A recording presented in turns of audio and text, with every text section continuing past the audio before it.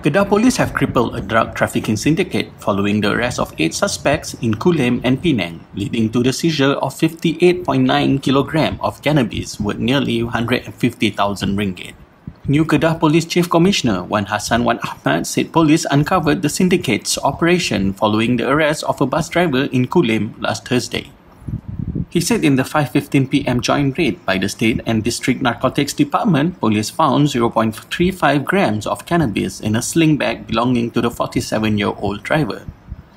Wan Hassan said following the seizure, police launched 4 follow-up raids, 1 in Kulim, 3 in Penang between January 7 and 9th, where more cannabis was seized and 7 people, including a married couple, were arrested. Wan Hassan said police believe the syndicate had been trafficking cannabis in the northern region since nearly a year ago. He did not discount the possibility that the syndicate had been using public transportation to ship the drugs sourced from a neighbouring country. Wan Hassan said the estimated value of the seized cannabis was 147,450 ringgit, and police also seized 3 vehicles worth 38,000 ringgit from the suspects.